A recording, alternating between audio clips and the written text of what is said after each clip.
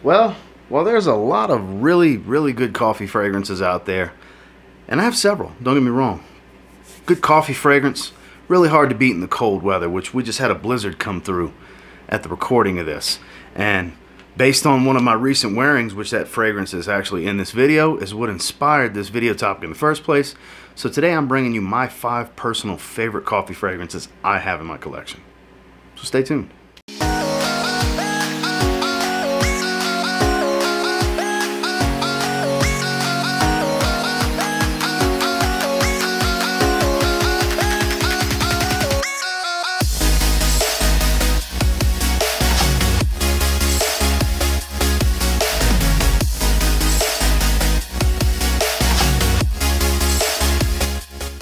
Starting with the best designer coffee fragrance, in my personal opinion, that's out there. That being Boss the Scent Private Accord. Love this stuff, so much so I have a big 200 milliliter bottle, and you see the dent in the bottle. I love this stuff. This is a winter essential. Winter essential for me. That sweet, slightly boozy Maninka fruit, some dark chocolate, some roasted coffee, some leather. It's got a little touch of powder. It's a little sweet.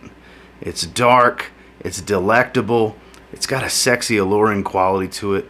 The scent trail in this is magical. It's pretty long lasting without being a beast. You know, an 8-ish hour range of longevity. And it doesn't push really hard off of my skin, but for the amount of projection that it does put out, it has a pretty good lingering trail, a nice little scent bubble. This stuff is absolutely stunning. It runs a close race these days with Boss the Scent Absolute for me, on which is my favorite in the line. But for the longest time, it was this hands down. I just really like Absolute. So they kind of go back and forth. I'm not really sure which is my favorite. But if you've yet to get your nose on this one, you're doing yourself a disservice, and you really should get out and sample it. Go where they carry Hugo Boss fragrances to a department store, sample it, try it, get a carded sampler or decant online, something, and try this fragrance, because who knows? You may end up needing a big 200 milliliter bottle when it's said and done, like I do.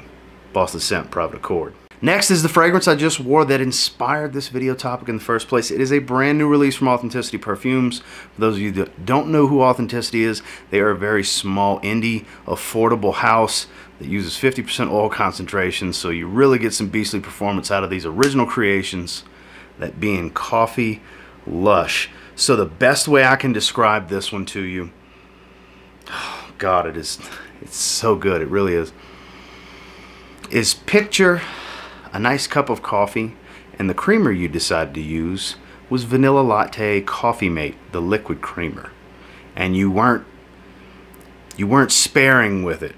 It's a good bit. Makes a nice thick, rich, creamy caramelized vanilla, because that caramelized vanilla is what's in the notes here. It's gorgeous. There's some tonka bean, there's some coconut, there's tobacco, there's all these other notes. In the deeper dry down, I do get a little bit of earthy tobacco, and I do get some of the tonka beans start to come in the dry down, where it's a smoother sweetness, not quite as dark, and a little soft powdery type of nature, but I never really pick up any coconut or anything like this. But man, look, the last handful of releases, majority of them have been fantastic from Authenticity Perfumes, but this might be the best of the bunch. That's why it inspired a video topic all on its own. Tobacco Boss was a great release. I love that one. Green Aura that released side by side with this, another stellar fresh green fragrance. But there's just something about this. Look, I love coffee fragrances. That's why we're doing this video in the first place. But this is the first one that's actually made me want to drink a cup of coffee when I smell it. And it's so delectable and delicious smelling. This fragrance smells delicious. Make sure to get your nose on this one. Get a sample. If not, get a bottle. They're 40 bucks before the 10% off code that's down in my link tree for a 60 ml bottle. And you don't need many sprays, because it's potent. Like I said, it's beyond a pure parfum. It's a 50% oil concentration. This is one of the best coffee fragrances I've ever smelled, because it actually smells like vanilla latte creamer in some medium roast coffee. Coffee Lush, Authenticity Perfumes. Now I know Ristretto Intense Cafe is more on the coffee, less on the rose, but still rose overall. I don't have that one, I have smelled it, but I love Montal Intense Cafe.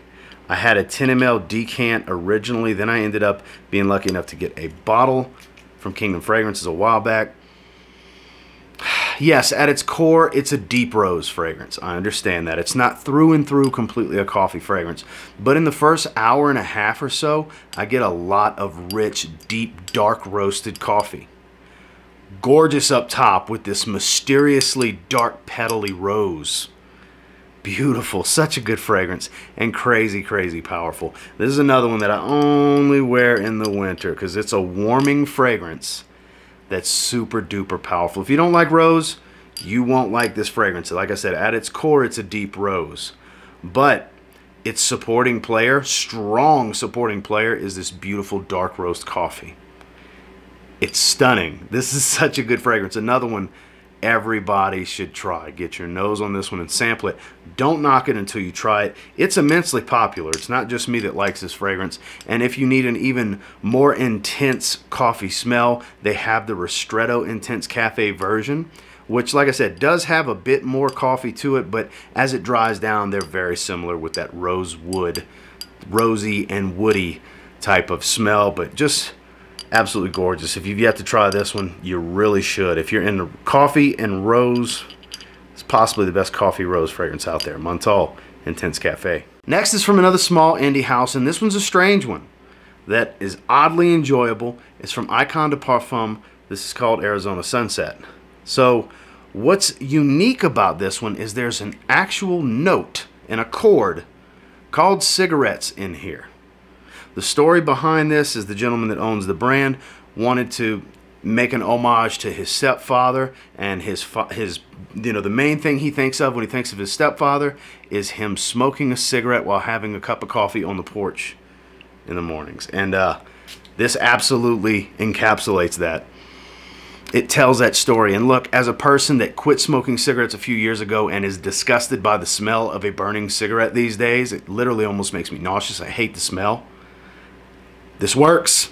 It doesn't, but I was worried when I first got it. When I saw the notes and heard it had the story, I was like, ooh, might hate that. Actually, absolutely love it. Sweet, smooth, rich coffee. There's a beautiful gourmandy sweetness. Not quite gourmand like Coffee Lush, but Arizona Sunset encapsulates a nice, sweet, dark coffee type of aroma with this strange, this is going to sound weird, freshly put out cigarette butt. That sounds terrible, I get it, but when you smell it, it oddly just works. That stuff works in this. This is another one. Get a sample. Definitely do not blind buy this one. This one, there's potential for you to not like it, for sure. It's polarizing. It's different. That's what I dig the most about it. It is an extremely unique coffee fragrance because of the cigarette accord. But it's such an intriguing conversation starter, and for some reason, don't know why, it's beyond me. It just works well together. Get a sample and try it. I'm telling you, you're bound to like it. Performance is amazing on it. The performance is amazing on every fragrance in this video. But if you want a unique coffee olfactive experience, get a sample or a decant of Arizona Sunset from Icon de Parfum. Finally, hands down, my favorite coffee fragrance. Those of you that have been watching me for a while, you already knew when you saw the topic this was going to be in the video. You already know it's my favorite coffee fragrance because I don't think that's ever going to change. That is Happy Land Studios Homme for the holidays. Yes, the Christmas fragrance. Coffee and syrupy waffles. I've said it so many times. It reigns true for this fragrance. That is what it smells like to me. The stuff's incredible. Dark roasted coffee, maple syrup on some fresh baked waffle, like fresh off the waffle iron waffles, not Eggo waffles out the toaster. Fresh off the waffle iron. That's just what I think about every time I smell it, and it's astronomical performance. 16 plus hours, well beyond 12 hours. Until you take a shower, it's on your skin. This stuff is super potent. EJ did magnificent work. He actually made a decaf edition that is more sweet gourmand without the coffee in it and is even more powerful. It's absurdly powerful, but doesn't have the coffee note, which is what makes this such a standout. If you haven't gotten your nose on this, this is one of the 5 best fragrances from Happy Land Studio to try. Must try from the house if you're looking to explore the house of Happy Land Studio. There's the banner right there. Shout outs to EJ Wells. That man is a genius when he creates these fragrances. He's always got something in the works, and he's got something special coming pretty soon. At the recording of this video, it's not out yet, and I'm not going to spoil anything, but just know that mad scientist is always working. And he's always working on crazy good stuff like Happy Land, Home for the Holidays.